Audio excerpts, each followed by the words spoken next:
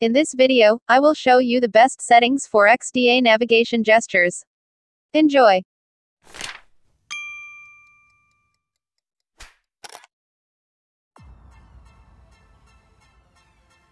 If I tap on the pill once, I will get back to the home screen.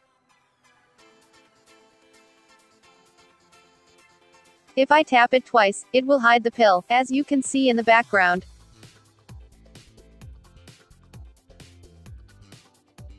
To get one page back, I need to swipe the pill to left.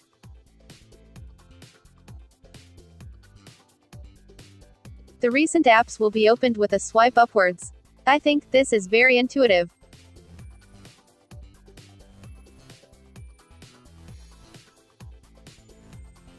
In order to hide the pill better, I set the transparency to 85%. To make it more difficult to activate the pill, I set the height to 30 pixels. That was the video. If you enjoyed it, it would be nice if you like the video and subscribe to my channel. You also could comment what I can do better.